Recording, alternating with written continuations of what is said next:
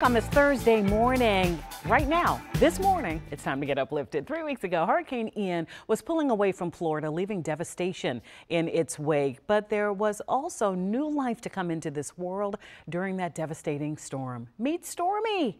Little Stormy was born as Hurricane Ian pounded the Gulf Coast, and her birth was a real family affair. Her aunt is named Elena, and she's a doctor who specializes in family medicine. So she delivered babies before, of course, but always in the hospital setting. Until this time, she delivered her sister's baby, her niece, in her own home as she and her sister's family were riding out the hurricane. And as Dr. Delana explains, the situation was a little awkward at first. It was kind of interesting going between I am her sister and in the moment I'm kind of her doctor role.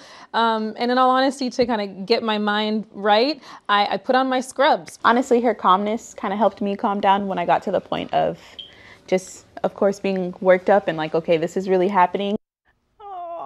We're so happy to report that Mom and Stormy and look, Dr. Delana, everybody is just fine. Looks like the siblings are happy too. Shot of the baby. That baby is so precious. So cute. Little dimples already. Okay. Welcome to the world, and what a story little one. too that I she know. has to tell throughout her life. And what a great name. They're never going to forget it. I know. Okay. I want to share things that uplift you. You can email us at getuplifted@WUSA9.com. You can also reach me in social media. That's how you do it right there. Twitter, Instagram, also Facebook, or on our Get Up DC social pages and join the conversation. Use the hashtag GetUpDC.